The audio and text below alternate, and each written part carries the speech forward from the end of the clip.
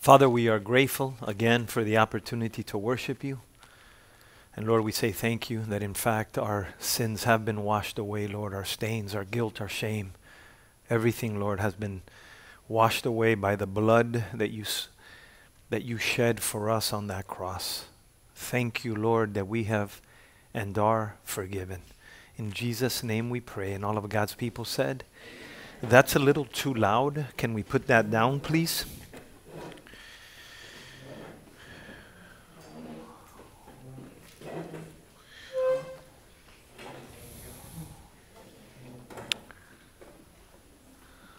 Once again, good morning, family. Can you please turn in your Bibles to the book of Matthew, chapter 5, as we continue our chapter by chapter, verse by verse study here in the book of Matthew. And as always, I remind you that my prayer for us as a group that the Lord has called together to be part of this, to be part of His church. In this case, we put a name on the door, Living Upward, but at the end of the day, we are a group of Christians. Amen? And so my prayer for you guys is always that we would continue to grow in the grace and the knowledge of Him, that we would be those individuals of clarity, conviction, consistency. That we would be those individuals just like Jesus, of clarity, conviction, and consistency. That it would be clear where we stand, how we walk, how we talk, how we think. That we would be men and women of conviction, and that we would be men and women that are consistent. As we continue to grow and mature, we let go of the high highs and the low lows, but that we stay consistent, on task, on target, rolling forward. Amen? And so that's my prayer for you and for me and for us, that we would be those kind of people, and you're going to continue to hear that over and over and over again from me. And with that said, prayerfully you have your Bibles open there to the Gospel according to Matthew. Let's go ahead. Let's pick up there in verse 13. Listen to what it says. You are the salt of the earth. But if the salt loses its flavor, how shall it be seasoned? It is then good for nothing but to be thrown out and trampled underfoot by men. You, verse 14, Matthew chapter 5, are the light of the world. A city that is set on a hill cannot be hidden. Nor do they light a lamp and put it under a basket, Jesus tells the disciples and the group of individuals that were there, but on a lampstand, and it gives light to all who are in the house. Verse 16, let your light so shine before men that they may see your good works and glorify your Father in heaven. Your attention, please. And again, we pick up here in the Gospel according to Matthew, the book of Matthew. And I remind you of a couple of things so that we would be on the same page. And again, it's just a reminder because you guys know this already. You've heard this already. Again, just to reestablish where we're at since we took a break last week. Since we took a break last week from the book of Matthew based on the fact that we had our resurrection service. Rest, hope, and purpose. You remember that? Rest, hope, and purpose. Three of the things that the resurrection gives us. Rest, hope, and purpose. And prayerfully you guys have been focusing on that this week. I have. Some of you have even texted me that you are. Let's continue in that. With that said, I want to remind you of a couple of things that we are as Holy Spirit-filled believers, which there is only one type of believer. She is Holy Spirit what? Filled. True or false? If you are not Holy Spirit-filled, you are not a believer. For that is the mark, if you will, when it comes to God, for the believer. Therein lies the guarantee. It's not that you come to church. It's not that you know about God. There's some people listening right now that might have heard about God, but they do not have the Holy Spirit. Therefore, they are not saved. They have not been born again. That is the mark, if you will. That is the promise of this new covenant that God has with His people, that He will send us a helper. And that helper is the Holy Spirit in us. The Holy Spirit in us, the hope of glory, the Bible says to us. And so for us that are saved here today, for us that have been born again, for us that have the Holy Spirit, not because we have attained it, not because we've paid for it, but God has given it to us. God bless you. We know that we are to rightly divide the Word of God. We are to rightly divide the Word of God. We are to what? Rightly divide the Word of God. There's the Old Testament and there's the New Testament. And the New Testament, I submit to you, does not start with Matthew, Mark, Luke, or John. It starts in the book of Acts. Chapter 2, when the day of Pentecost comes and the church is, quote unquote, born. Say amen if you're with me. And then that book of Acts, you know, we went through it. It's a transitional book, getting us from that old covenant to the new covenant. And then for you and I, the Holy Spirit-filled believer, we have the books of Romans through Philemon, those 13 books that the apostle to the Gentiles has written. And therein is where we plant our flag. Oh yes, we read the whole Bible, the whole counsel of God. You know, if you come on Wednesday nights, we're going through the book of Hosea. We've gone through the book of Genesis and Numbers and 1 Samuel and 2 Samuel. Absolutely. And so on. And Daniel and more. And Amos. Absolutely. The guy from Tekoa. You remember him? Some of you do. And so yeah, absolutely. But again, as we pick up Matthew here, we are reminded, we stay focused on the fact that this Matthew, Mark, Luke, John, but in this case Matthew, Jesus is coming to the lost sheep of Israel. Jesus is coming to the lost sheep of Israel. Jesus is coming to the lost sheep of who? Which is not you and I. Now, certainly there is a lot of doctrine that we can bring into our lives, but a lot of this is for them. A lot of this is for them and not for you and I. And so again, we rightly divide the word of truth. And I know that in some circles this is like blasphemy, but it's really not. If you keep your eyes open, if you're led by the Spirit, He's going to tell us on many occasions and even very soon, hey, if you don't forgive, you're not forgiven. Well, right away we know that that's not for us, is it? Absolutely not. Do you know how many times you've walked in unforgiveness and you are still forgiven? Yeah, pretty much most of our lives, if the truth be told. So that's just one small example. So I remind you, again, we want to rightly divide the Word of God. We want to, make sure that we understand that there's the old covenant and then there's the new covenant. I remind you there at the end of the Gospels, specifically that Jesus said when He raised up the cup that He was having the communion elements with His 11 boys, if you will. Because remember, there was only 11, true or false. One was dismissed. This wasn't for you, sir. What you do quickly and leave, because this is not for you. And later on, Paul is going to verify that in 1 Corinthians chapter 11. Says he's going to tell us, hey, listen. This celebration, this communion, the Lord's Supper as we call it, if you're not a believer, don't take of this, lest you bring condemnation on yourself. This is not for the world. This is not for the world. This is only for those that are mine. Jesus says through Paul. And you remember what He told them? This is the cup of the new covenant. Because the old covenant was passing away. He, Jesus, was the fulfillment of the old covenant. There was no need for the old covenant anymore. The new covenant had come and it was right there in front of them.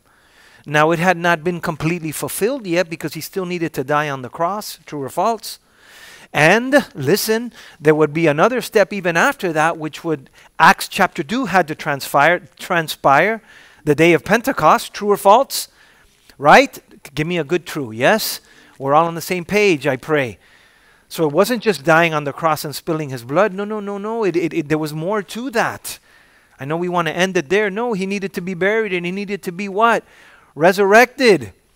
And then he would need to send his Holy Spirit on the day of Pentecost. Christ in us, the hope of glory. So it wasn't complete until then, but then yes. Then now we are in fact in the new covenant, and that's how we function here today. So I remind you of that, because as we pick up here, some things are going to be for us. Yes, we can draw from that and say, okay, no, I'm part of that. But a lot of things are, listen, this was for the lost sheep of Israel, still functioning under the old covenant. For just because Jesus was there, it didn't mean that the new covenant had come yet. He needed to die, be buried, and rise again. That's the gospel, you know. 1 Corinthians chapter 15, verses 1 through 3. 1 Corinthians chapter 15, verses 1 through 3. 1 Corinthians chapter what? Verses what? There's the gospel. Paul says it very clearly, and this is the gospel. So it wasn't just die on the cross. No, it was die on the cross, be buried, and on the third day, resurrect. And then he was going to send the helper. And in fact, the helper did come there in Acts chapter 2, the day of Pentecost. And so now you and I are walking in the fullness of the new covenant. No more the blood of bulls and goats, but the blood of the sinless Lamb of God, who died, was buried, and resurrected. No more me and you under law. I must. If you, then I. No, not anymore. Now I simply what? Believe. By faith, by grace, through faith. True or false? Absolutely. So now you and I believe. That's it. And once we have believed, we are sealed with the Holy Spirit of God. And I am, from that moment on, you are, from that moment on, the righteousness of God in Christ. Despite your fumblings, despite your bumblings, despite your stumbles and your falls, despite mine, I am still and forever will be the righteousness of God in Christ. I remind you of that, lest the heavy hand of the law burden you and burden me. He's taken our shame, He's taken our guilt, and I am now free and clear, and so are you. And by the way, as I have preached this before or spoken about this before, maybe like when I have been invited in other places, I will always have one or two. As a matter of fact, it happened here one time, a while back. A particular guy came. He only showed up once because apparently he didn't like this doctrine. He came to me and he wanted to make sure that he infused the law. His words, "You're giving a people a license to sin." This was in Spanish, by the way. Newsflash. None of us have ever needed a license to sin. Have you noticed that?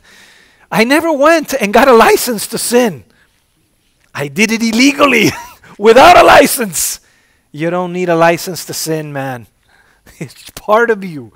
It comes from within. Henceforth, this is why you need to be born again. This is why you need the new heart. But you see, there's a safety net for me. I know this already. So now as the Holy Spirit works in me, and I know that I am the righteousness of God in Christ, now my life takes a new direction. Now my life takes a change. See, now I didn't need a license before, and I certainly don't want one now. Because now my life is one of clarity, consistency, conviction. The Holy Spirit in me, the hope of glory. The minute I go off, there He is, stirring my heart to change and to go in the right direction. Say amen if you're with me. So you see, we don't need a license to sin. But the Bible is very clear that the law is not part of us anymore. That is the Old Testament. It's gone away. We stand in freedom. We stand in clarity. We stand with the opportunity for consistency and certainly with conviction in our hearts. So believer here today and believer listening here today, man, you are the righteousness of God in Christ. Period.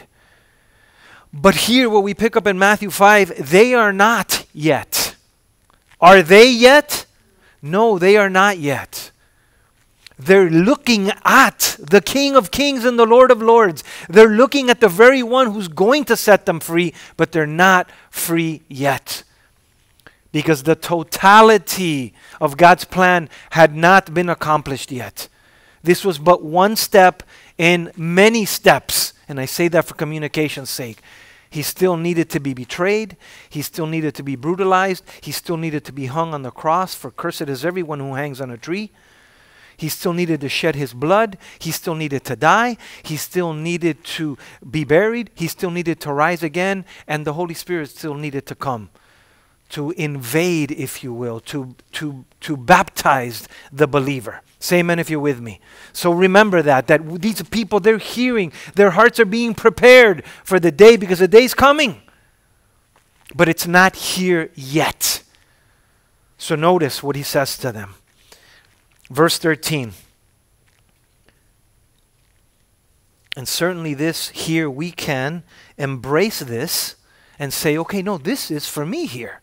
Absolutely, I can put myself in this. Notice what he says to them.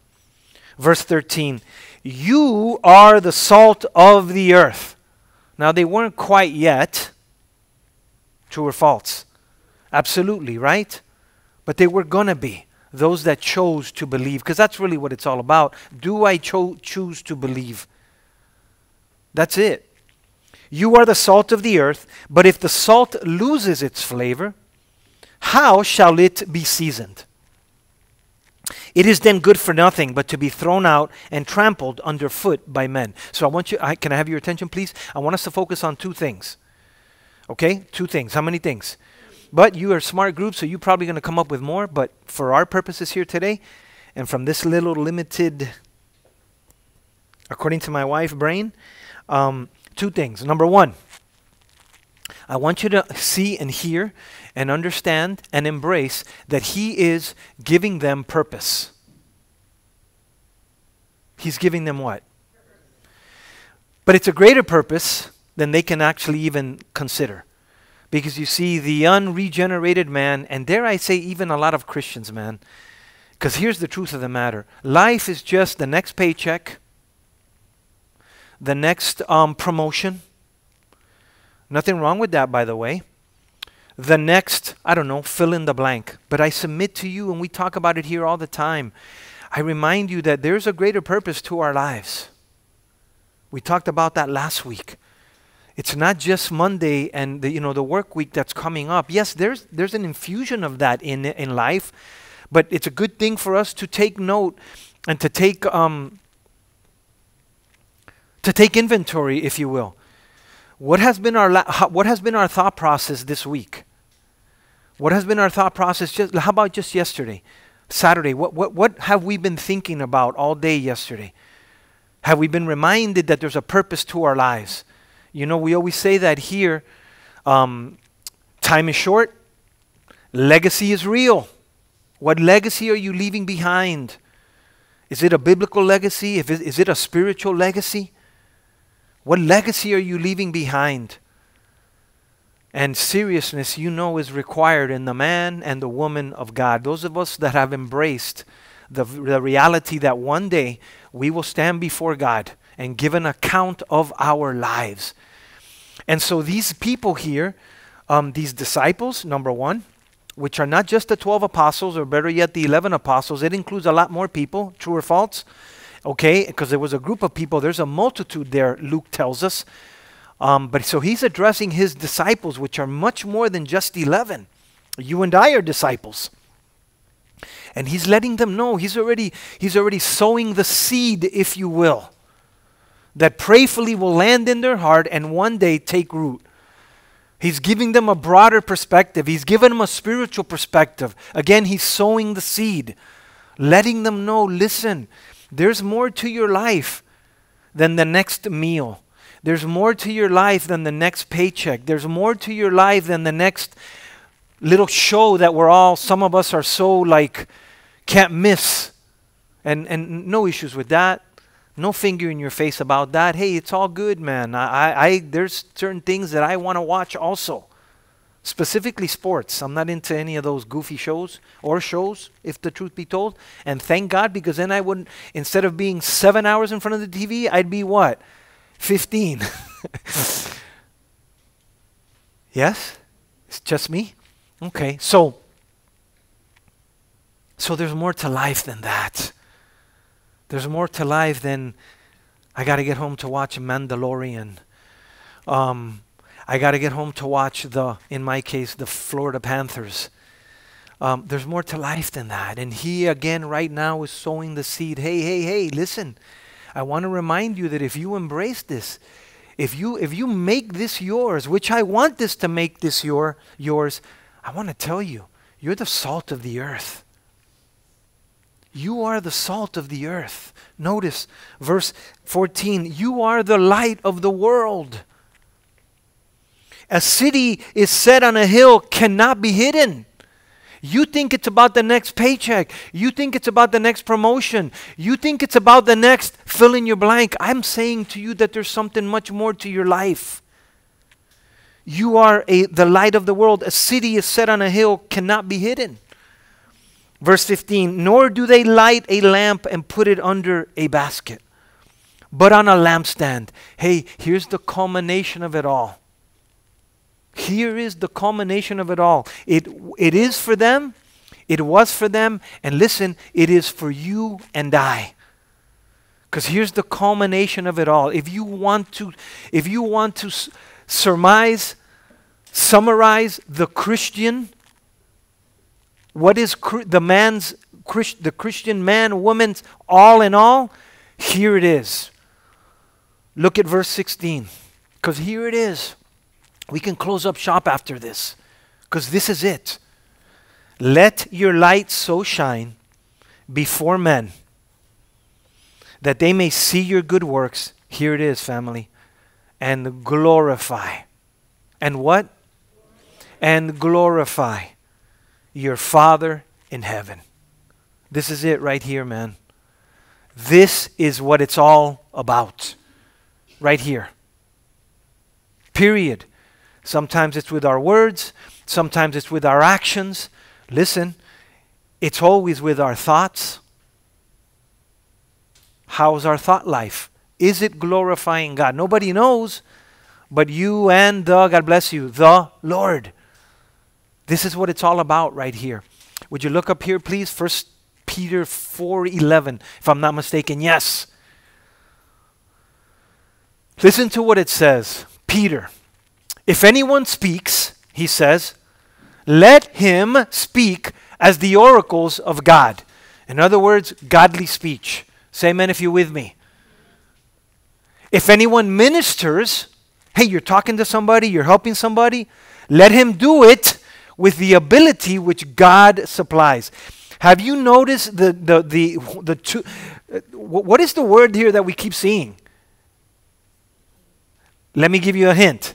It starts with G. God. If anyone speaks, let him speak as the oracles of God. If anyone ministers, let him do it as with the ability which God supplies. Notice that in all things, how many things? Tell me again, that in how many things? In all things, God may be glorified through Jesus Christ. And by the way, for us believers, it's always going to be through Jesus Christ. True or false? Absolutely. So if we're a believer, then God can be glorified. Well, but it's through Jesus Christ. But the point is that we would glorify God. That in all things, God may be glorified through Jesus Christ, to whom belong the glory and the dominion forever and ever. Amen. And let's keep that up there for 1 second. And so notice, family, at the end of the day, it's all about your life, my life, our life, glorifying, magnifying God. And this is what he's letting them know. Hey, the day's coming when you're going to have the ability to do that by the power of the Spirit through Jesus Christ. And again, my challenge to you is this, and my question to you is this: how has your week gone? Because I know that, actually we saw each other Wednesday. How have these last couple of days gone?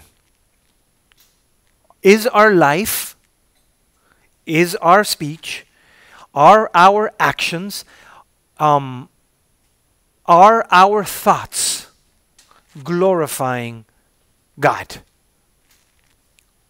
And there's the challenge, and only you know, and only God knows. And so where are we with that? And Edward Abraham, where are you with that? Because this is what it's all about here. And again, I submit to you that, man, we can circle and underline that verse 16, and that's it. That's where it's all right there. As a believer, that is all, that's it right there. See, because if we get this in order, if this is our priority, Lord, that I would magnify you, Lord, that I would glorify you individually and obviously here collectively. You've heard me pray this all the time. As the pastor of the church, my desire is that we as a group, that what happens here would do nothing but magnify Him and glorify Him. Anything under that is dishonoring Him, and we want nothing to do with that. But this is what it's all about right here. See, because if I have this as at the forefront of my mind always, then man, I'm going to walk correctly. I am going to walk in that righteousness that I have already embraced, that already is me. For I am the righteousness of God in Christ, positionally. But now I work it out practically. But if this is my priority, Lord, that you would be magnified. Lord, that you would be glorified in my life, in my thoughts, in my actions, in my speech, in how I deal with people, in what they hear me say and what they don't hear me say. It's a done deal, family. I am walking with my purpose in life. And there's the challenge for all of us. Man, where are we with this? For the males here today, for the house leaders here today, how's that going? Are you leading your family in that? We have a bunch of pregnant ladies here. Not a bunch, but a couple. And we have a bunch of fathers here. Men, are your kids? Do your kids know Jesus? Are you guiding in the proper direction? Some of us have older kids. Did we guide them in the proper direction? Well, some of us we've done that. Some of us have made some mistakes in that. But you know, it's never too late. It's never too late to speak and to guide in that direction. And so that's the bottom line at the end of the day here, Matthew chapter 5, verse 16. Let your light so shine before men that they may see your good works, and here it is, and glorify your Father in heaven. Period. Nothing else to it. Say amen if you're with me, family. And so notice, he continues, and again I remind you, we are rightly dividing the Word of God, or better yet, we have rightly divided the Word of God. Amen? Good, because remember he's talking to the lost sheep of Israel who have not accepted the Messiah yet. As a matter of fact, many don't even know that he's the Messiah yet. Many will, many don't. So notice what he says to them. Verse 17.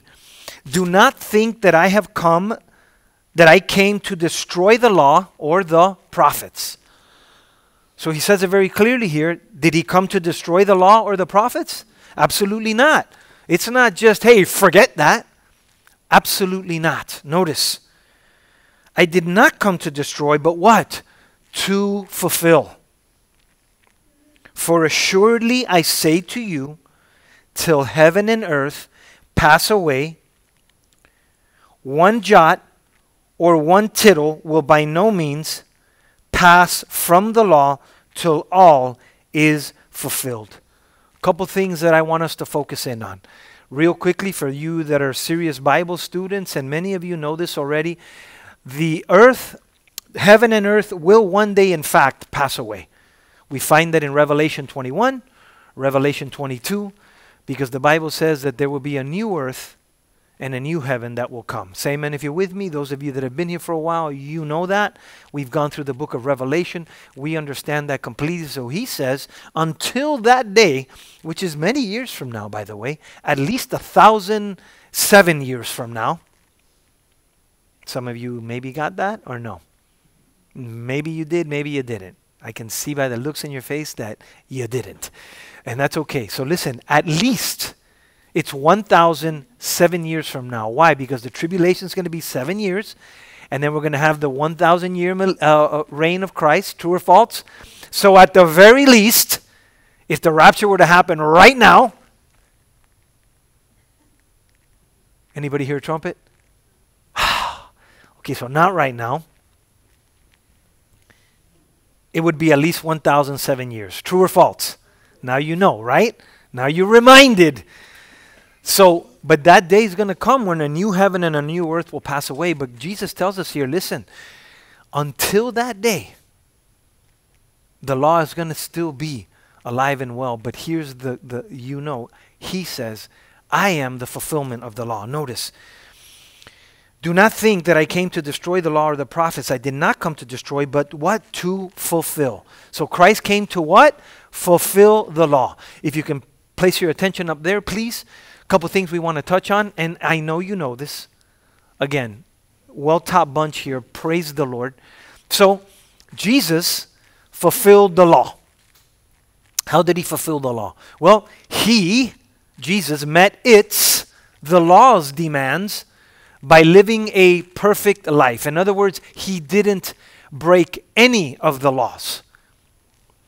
And then, satisfying God's justice by dying on the cross. He who knew no sin became what? Therefore, he needed to pay the price. True or false? Notice what Galatians 3:13 says. Next slide. Galatians 3:13 and 14. Christ has redeemed us from the curse of the law. What was the curse of the law? Judgment.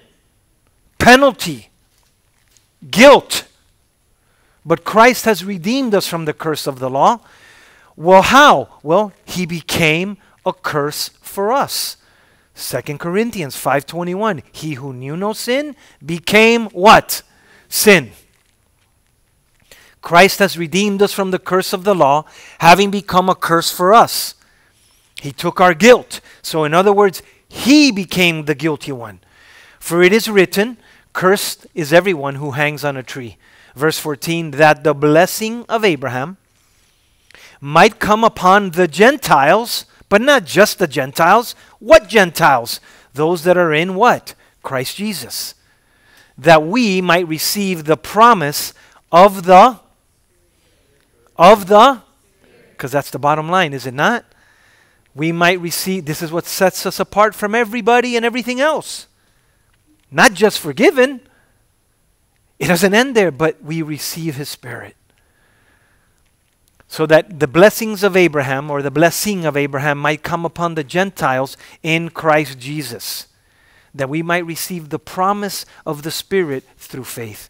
Listen, your attention please, again, for those of you that are taking notes. And what is the blessing of Abraham? Listen, you should know the answer. I know you do. I'm tempted to ask, but I'm not.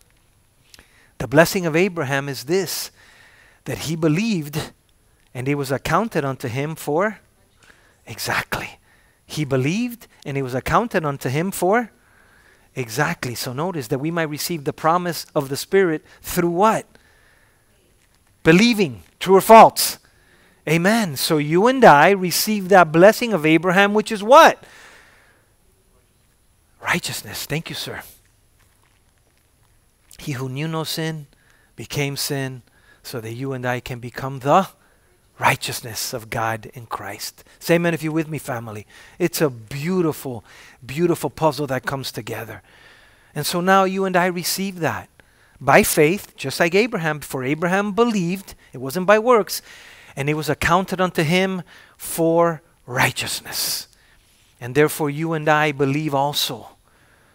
And unlike Abraham, you and I, being that we are in this portion of God's time, we're in the church age, we receive His Spirit by faith to do life here on earth. Say amen if you're with me, family.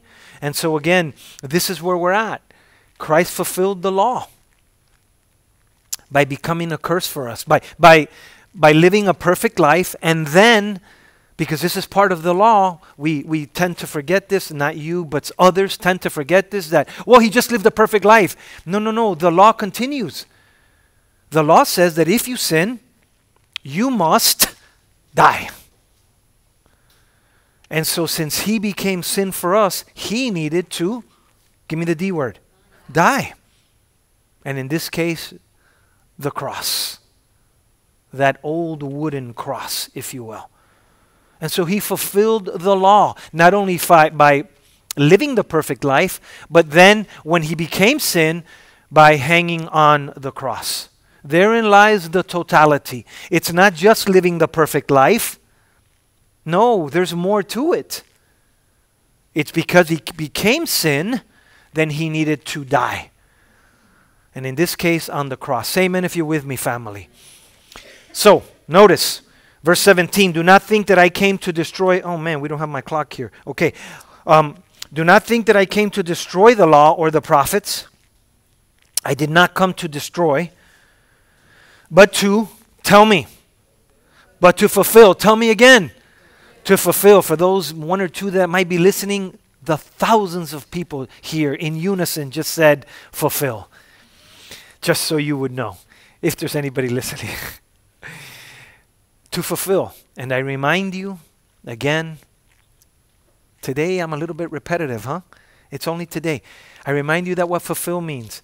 Not only did he live the perfect life, but what? He needed to die. Thank you. Double M. Thank you. He needed to die on the cross because he became what for us? Sin. Thank you. Don't be embarrassed. Scream it out loud, man. You know the answers. And if you're wrong, we'll just have a good laugh at you. It's okay. Sin. So remember, that's what it means to fulfill the law.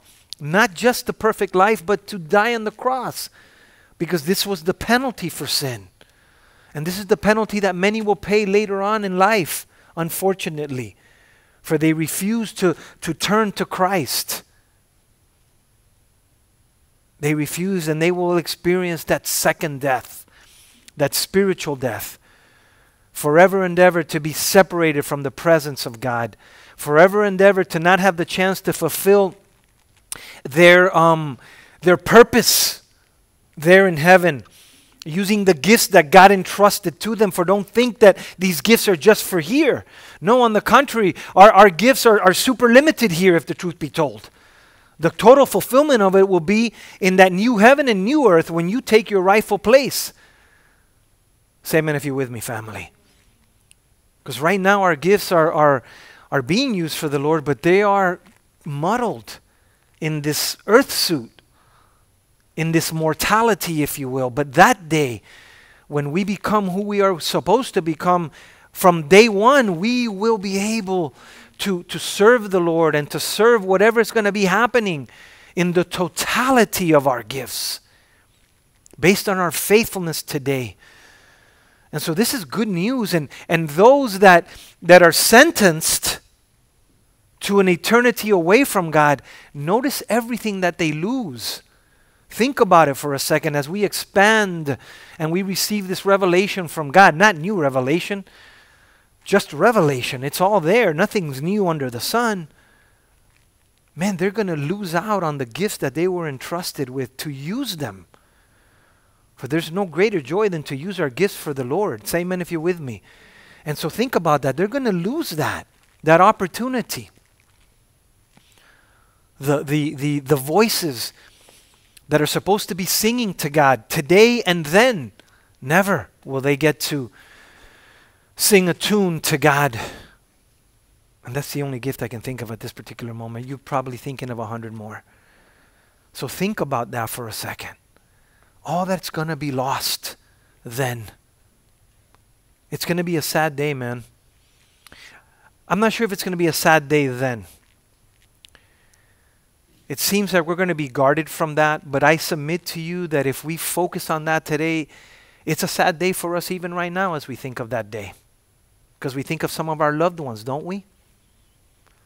We think of some of the people that we know and that we love, that you even wonder, man, are they walking with God? They talk that they walk with God or that they know God, but their fruits, zero fruits. And then you know some of their gifts and you're like, oh my gosh, all of this is going to be thrown away, man. Yes. But let not that sadness overtake us. Let it stir our hearts to be more fervent to pray for them. Amen. And let us focus on ourselves, for the Bible is very clear. Make your salvation sure. Amen. So notice verse 14. Whoever, he says to them, therefore breaks one of the least of these commandments and teaches men so, then that they shall be called least in the kingdom of heaven. But whoever does and teaches them, he shall be called great in the kingdom of heaven. Your attention, please. I remind you we're rightly dividing the word of God. Amen? Right? So we don't teach the law necessarily. On the contrary, we teach grace by faith. Amen? Right? This is what we embrace. Grace by faith. Remember who he's dealing with at the moment. And I submit to you that this can be summarized. This can be summarized, and we can also grab from this and make it our own. What he's saying to them is very clear. Obviously speaking about the law in specific, true or false. But I submit to you that what he's saying is, listen, there's loyalty to the word of God and there's disloyalty to the word of God. I'm going to say it again. There's loyalty to the word of God and there's disloyalty to the word of God. So I don't want to reach too much and I don't want to come up with conjecture, but this is what he's telling them. Because he, more than anybody else, knows that the law is going to pass away within a couple of weeks, if the truth be told. But he's letting them know very clearly, listen, the law is still important. As a matter of fact, because of the law, I am going to be found guilty on your behalf. But the word of God must be, listen, held in its highest regard. So again, I submit to you that what he's saying to them is there's going to be loyalty to the word of God and there's going to be disloyalty to the word of God. You and I know, the book of Galatians tells us that the law, it must be adhered to. It must be mentioned because the law does what? It points to Jesus. Say amen if you're with me. And in all the subsequent Wednesdays that we've had, that we've taught and talked about how to share the gospel, we always come back to the same thing because of what the scriptures say. We must always let people know they are guilty of breaking the law. True or false? Absolutely true, because that is the only thing in spirit and in truth, by the power of the Spirit, singular, him that points to Jesus. See, because when I acknowledge and recognize my guilt, then I throw my hands up and I say, well, what can I do? And then the Bible says, no, there's nothing you can do but believe it's what he did. Say amen if you're with me, family. And so this is why the law cannot just be tossed aside. And this is what he's telling them. It's either loyalty to the word of God or disloyalty to the word of God. And certainly you can find another adjective there when it comes to loyal and disloyal. That's what I think of because my mind is always focusing in on, because of who I am, loyalty and disloyalty. And one of the things that I hold in high regard is loyalty. Loyalty to Jesus and loyalty to me. And therefore I want to be loyal. There are many of you in here that have been extremely loyal to Darius and I. And that is not forgotten, I want you to know. Some of you have come into our lives a little bit later on, and certainly there's loyalty there that you're showing, and prayerfully I'm showing loyalty to you back. But man, I don't forget some of you. I'm just not going to. And I'm going to mention it right now. I don't forget the Riveros. And I don't forget the Capogrecos back there. I don't forget Christy Avalos. Forget Harry. No, he's part of the action now, but listen, I don't forget that man. They have been extremely, extremely loyal to Darius and I and to my family. There was a time when we were down and out, Darius and I, without a penny in our pockets, man. I'm not even going to say it. I'm going to start crying right here and right now. And you know, one of the families, those two back there, man, they literally raised up money so that that boy back there can have a uniform for school.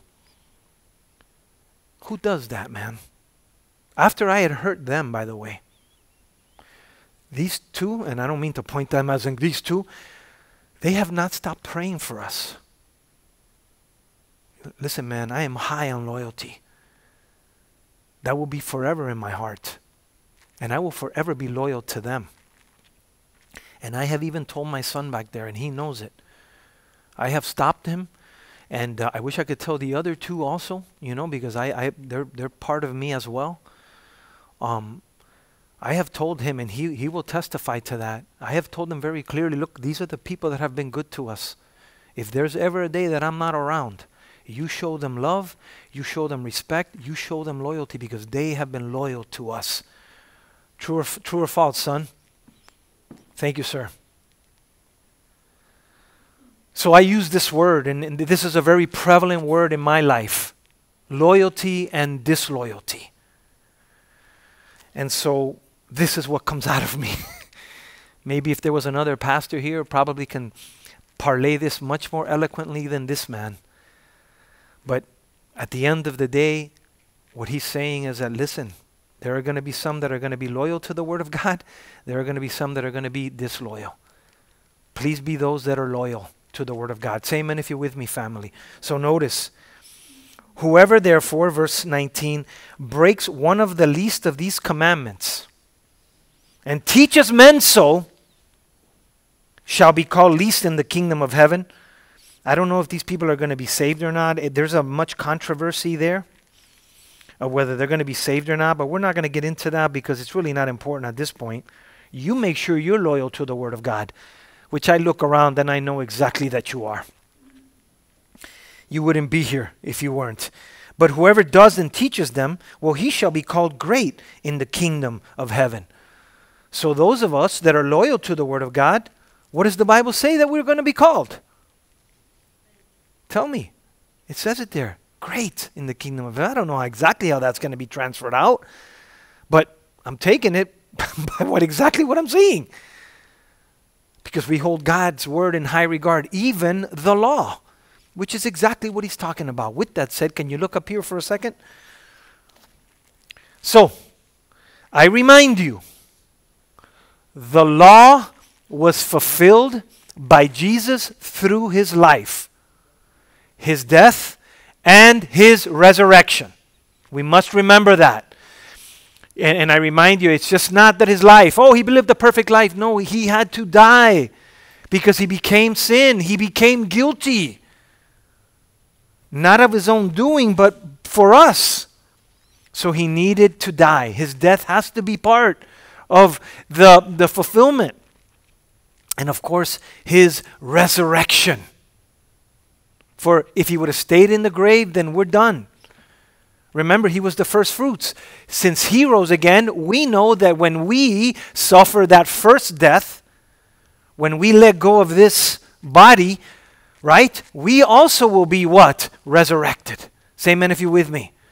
We are not going to be in the ground in some state of, well, sleeping, I guess.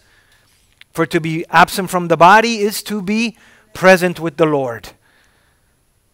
We put it all together and we realize what this is all about. All this was a mystery at some point. It's not a mystery anymore. We have God's Word and His Spirit that allows us to see all of this clearly. The mystery has been revealed, if you will. And so the law was fulfilled by Jesus through His life, His death, and His resurrection. which of course, second point, ushered in the what? The new covenant. What did it usher? The new covenant. No more the blood of bulls and goats. No more you and I being under this very heavy law which none of us could fulfill on this side of eternity, because we have free will. True or false?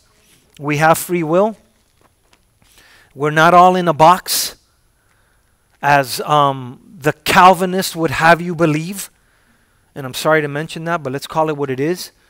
That you have no choice. You absolutely have a choice. You chose to come here this morning. Everybody has a choice. What kind of God would that be? That's not love. Love is a choice. Love demands a choice.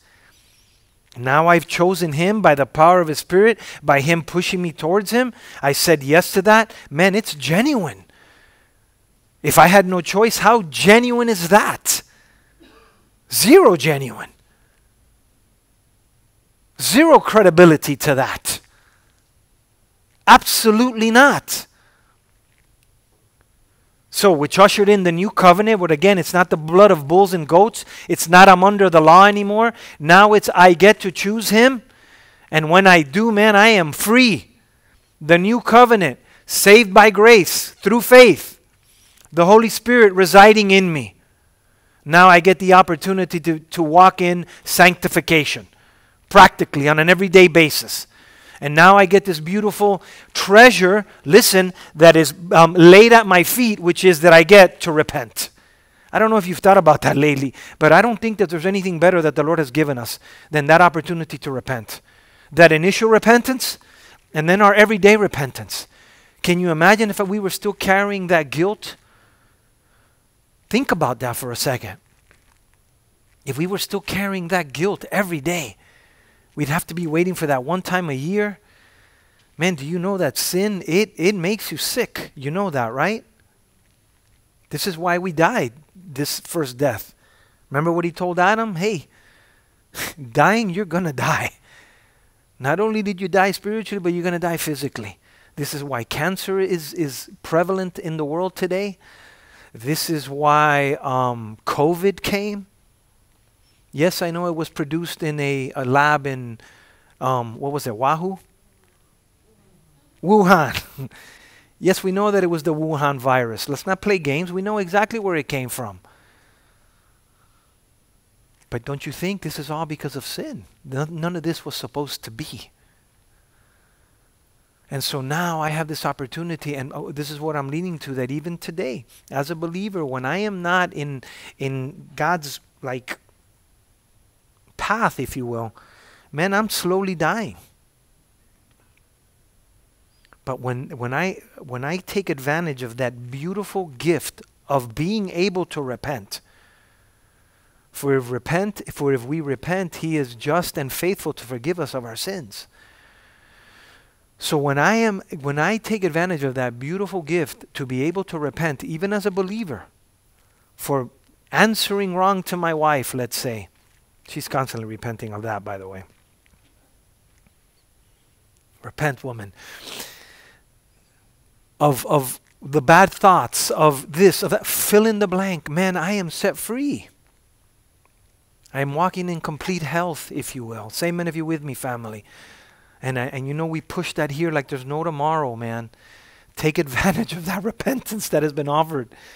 When you mess up, which you're going to, without a license, by the way, because you don't need a license to sin. You know that. When you sin without that license, and by the way, tell me where you can get that license. Man, use that. Repent so that times of refreshing would come. And you can be set free. Say amen if you're with me, family. And so again, the law was fulfilled by Jesus through His life, His death, His resurrection, which ushered in the new covenant. And I remind you, we spoke about this last week, this resurrection, this new covenant, this ability to repent, this Holy Spirit in us, this love for God's Word, this love for the gathering, which is all part of the new covenant. The resurrection, it brings us rest, it brings us hope, it brings us purpose. No more are we walking blindly. And even in those moments, which I have them here and there, by the way, because I so badly want to be relevant for the kingdom of God. I so badly in this tail end of my life, whether I have 10 years left, 20 years left, listen, I'm at the end. you know that, right? At 50-something years old, there's not much. There's some left, but I'm at the tail end. Like, there's less time in front of me than there was behind me. Say amen if you're with me. That's a fact. And please don't come up to me at the end of the service, stop. It's a fact. And I've already embraced it. I'm good with that. And I'm rolling. That's why I'm doing what I'm doing. Lord, what do you want? Let's go. What do you want me to do, Lord? Whatever you want, let's go, Lord. No hiding in my house now, just watching Fox News all day long. No. What do you want, Lord? Man, the more the better. The more the better. Give me, Lord, because I know time is short. And so now I have purpose. I have hope and I have rest. And this is what this resurrection brings. Say amen if you're with me, family. Let's close up shop. Got your Bibles there. Notice what it says.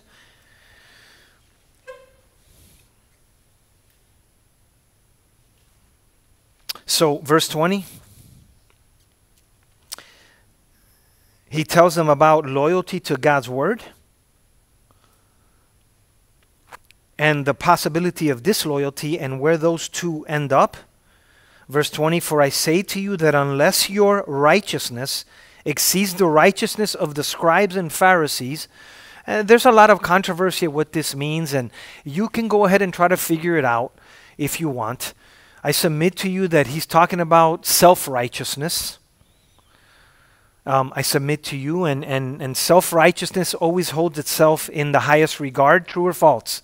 Right. I'm going to say that again, and the answer is true, by the way. Self-righteousness, you and I have struggled with it. The Pharisees, they had it. Always holds itself in the highest regard. True or false? The answer is true. So I submit to you, you can look at all your little commentators and see what they say. I submit to you that that's what it means. There's a little controversy there, because it's a hard saying if the truth be told, but we got to keep it in context. We got to keep it in context because he's informing them that the day's coming. Again, and they're partly hearing it. They're not hearing it completely, but they're partly understanding it. But the day is coming that if their ears are open and if they're interested, they're going to understand the totality of it. Say amen if you're with me. Okay, that's what's happening here. The Holy Spirit is not in them. The totality of this, like for you and I, has not been written yet. Matthew, Mark, Luke, John, nothing has been written yet. Only Genesis through Malachi. Say amen if you're with me. Right? And then 400 years have passed, and here he is now. Jesus. Malachi to Matthew, 400 years have passed. God has been quote unquote silent.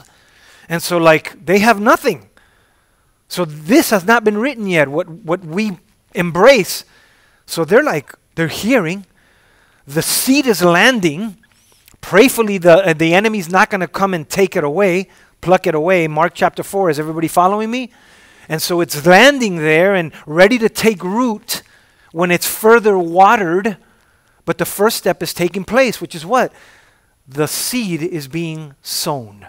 Say amen if you're with me, family. Prayerfully, you're putting this all together, you that are a well-taught bunch. So the seed is landing and it's waiting. It's waiting to be further watered to go whoosh, and then they're going to be like, I get it. I got it. So he's sowing the seed, if you will. And so notice, for I say to you that unless your righteousness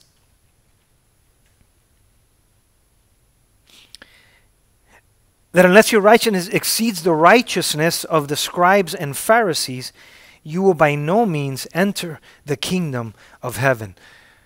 Your attention, please. Again, listen, this is what he's saying. Because the only righteousness that exceeds self-righteousness is the righteousness of God. Say amen if you're with me.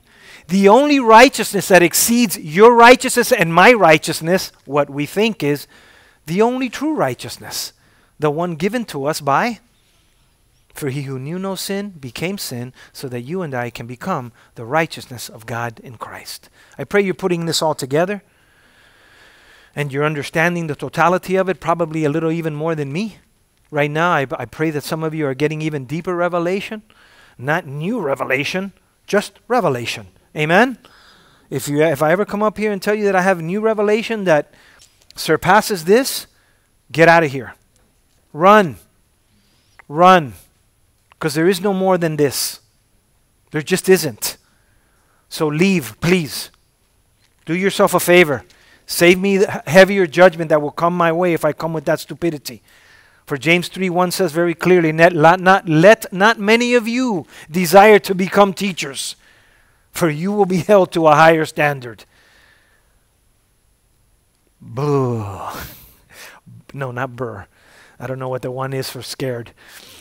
So, the only righteousness that surpasses the righteousness of the scribes and Pharisees, which is self-righteousness, is the righteousness of God.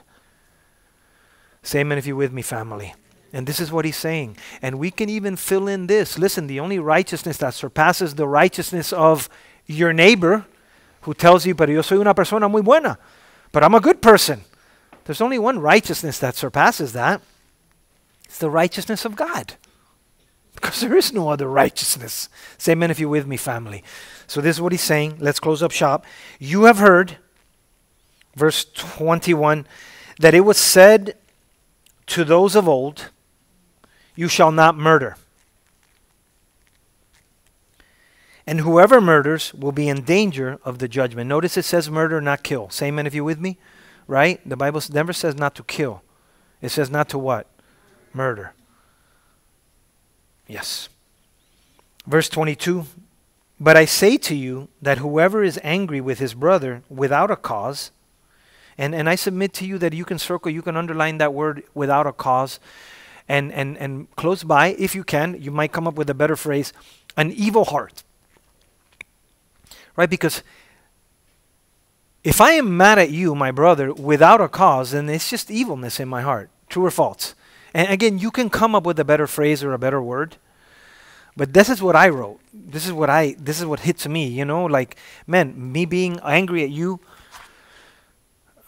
you know, just with an evil heart, man, like I want bad from you and you haven't done anything, that's an evil heart. And this is what he's saying. And real quickly, I want to make mention to you that notice that Jesus is expanding the law, if you will.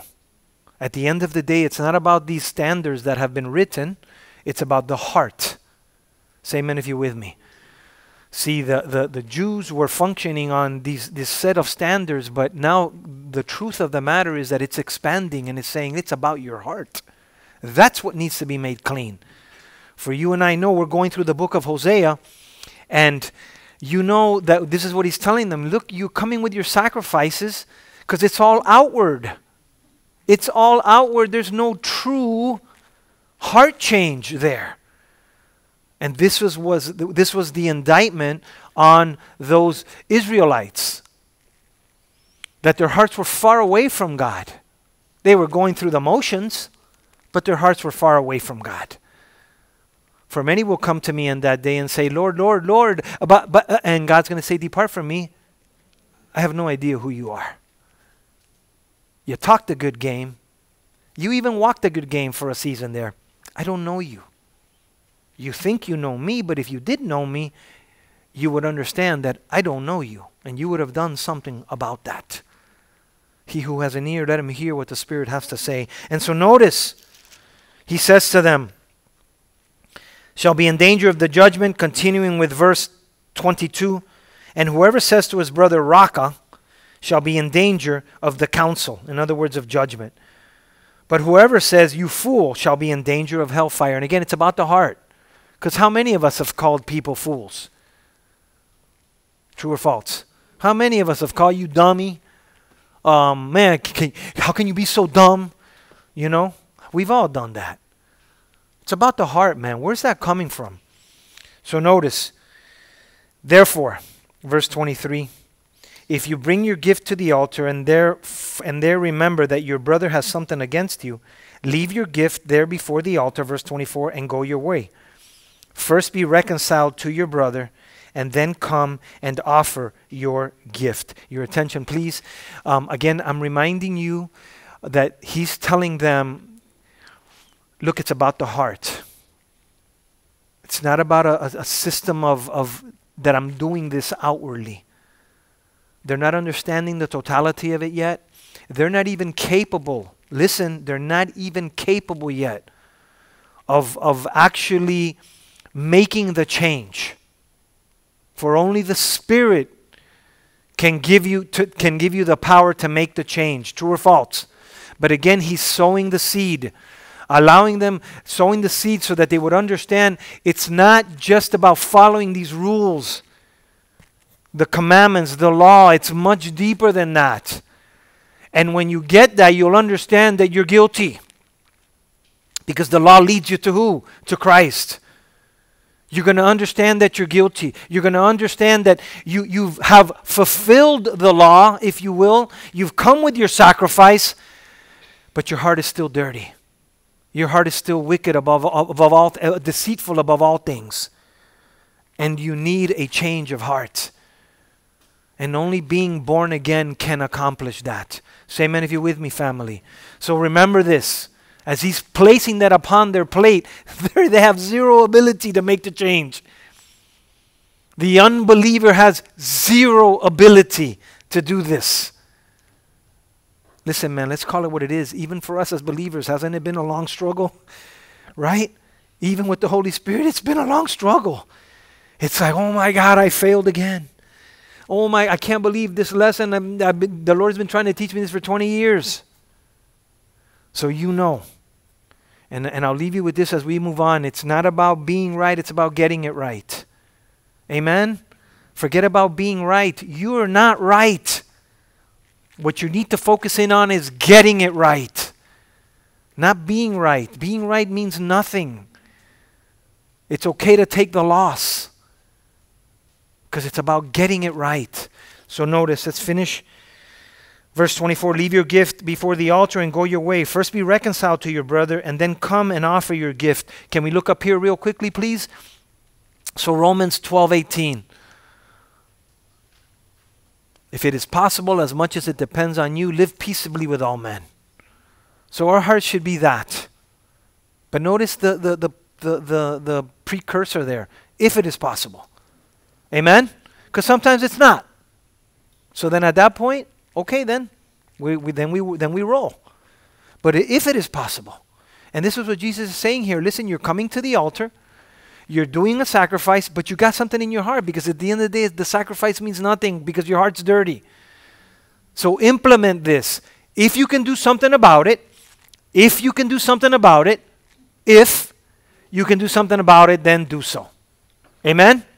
Romans 12:18.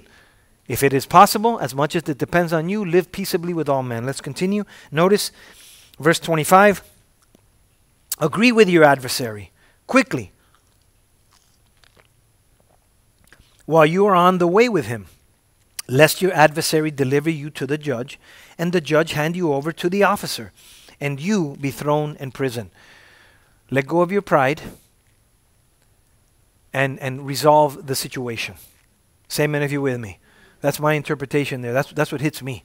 Because I know that my pride gets in the way, and then I could have resolved the situation yesterday, but I don't because my pride is alive and well, and then I end up paying a higher price. Say amen if you're with me, family.